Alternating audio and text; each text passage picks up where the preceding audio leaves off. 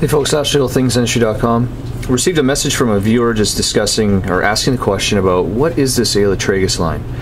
Well, that's a great question, and certainly not only what is it, but what are some of the indications and why do we use it?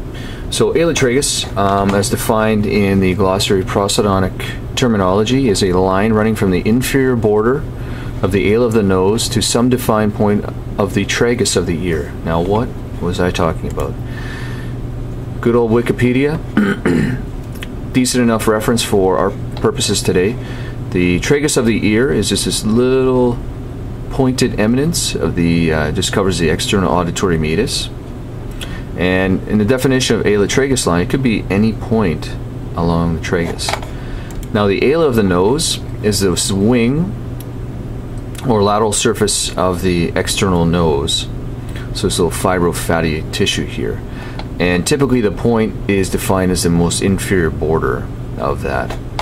Now, interestingly enough, it's also called Camper's line, and sort of when we're sort of trying to figure out who was Camper, and I asked my friend Dr. Insani, and sure enough he said, look at anthropology, and Camper was a Dutch physician, and in 1770, you can read it for yourself in Wikipedia again, sufficient enough for our purposes today, the facial angle he sort of coined Camper's line, which was Ala Tragus. Well, so you have essentially Ala Tragus. So you can measure, according to Camper, you measure in the most superior portion of the tragus to the inferior portion of the ala. But number of studies, I mean, I don't know how many studies have come up trying to figure out what is the most accurate point. Is it superior, middle, inferior? And what are they trying to establish? Well, often what you can use, let's go back to here, often they use it to try to determine what is the level of the occlusal plane relative to Ala Tragus line. In dentures we use it, in fixed you can use it, but after conversing with many folks, it in the literature is so all over the place, more controversial, more it appears opinion-based, that it really is just a reference point and a reference line, and I'll show you why in a second.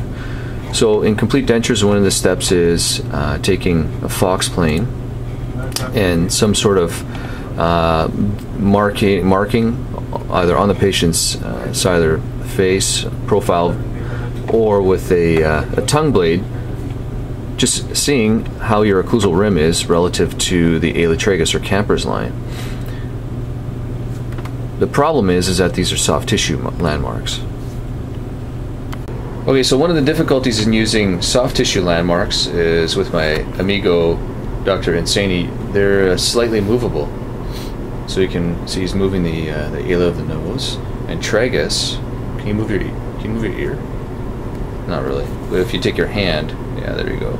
So you can see those points can move subtly. So one of the steps, the classic steps in fabricating complete dentures, is evaluating and establishing your plane of occlusion relative to Camper's line, but also taking into consideration in your denture your wax rim, aesthetics and phonetics of the maxillary anterior segment. So with that being said, that although we do establish a reference point of our plane of occlusion relative to Camper's line, when we go to set teeth, we're actually using the mandibular cast. So if this is an interesting picture from Dental Dad Diary, and in it you can see here, after we initially set the anterior maxillary teeth, then the anterior mandibular teeth, and from there the next step is to set our mandibular posterior teeth. And what we're going to do is take a line from the tip of the canine straight back to 1/2 to 2/3 up the retromolar pad, and that will establish our level, our plane of occlusion. And of course that's in this methodology of setting teeth. We're in the residency, we've been setting lingualized non-balanced occlusion. However, like Dr. K and Dr. Dre both mentioned, it's still soft tissue reference point. So just like a carpenter, measure twice, cut once. So often when you're setting teeth, and this is I'm going to use this example, one of my colleagues' dentures, sort of complete against removable.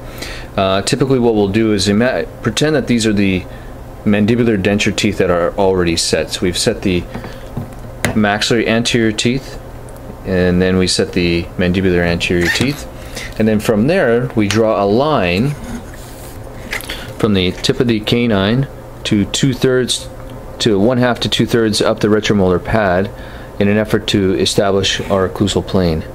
So although we established it with our Fox plane, the level of the occlusal plane parallel with Kemper's line, when we actually go to set the teeth, we're actually using this mandibular reference point.